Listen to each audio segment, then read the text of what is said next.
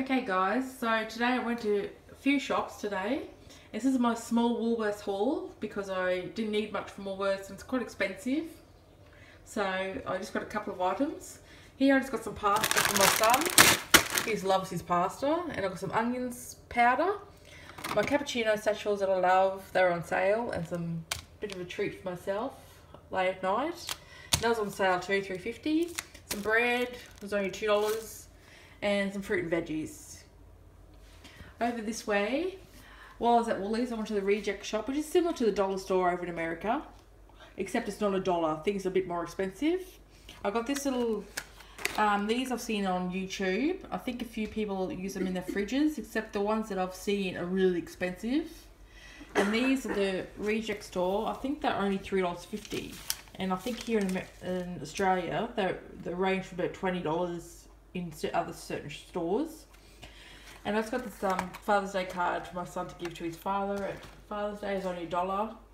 Got these mini shampoo and conditioners for when I go away on holidays, which I don't know when that's happening, but anyway.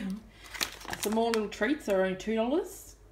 And this little kitchen basket I got for my fridge to put my fruit in, to separate them for the veggies. This glass little jar I want to put the straws in. It doesn't, obviously I'll have to take the lid off. And that's what I got from the Reject shop. It only cost about $14 altogether, so it would have been good if everything was $1 like you guys have it over in America, but no such luck. Alright, and then I also went to Aldi's and I got some packet rice that you just have to stick in the microwave, and some grated cheese, some zucchinis, corn, rice crackers, my son loves them, some sandwich bags, some nuggets, yes, I'm a bad mum.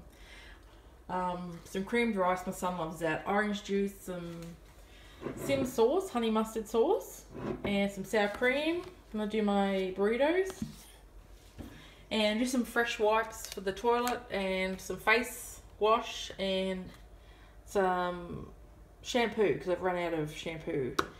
Anyway, so that came to about $30, so it's not too bad for Aldi's. So if you'd like to see any more hauls or anything, just comment and subscribe down below. I'll catch you guys later. Thank you.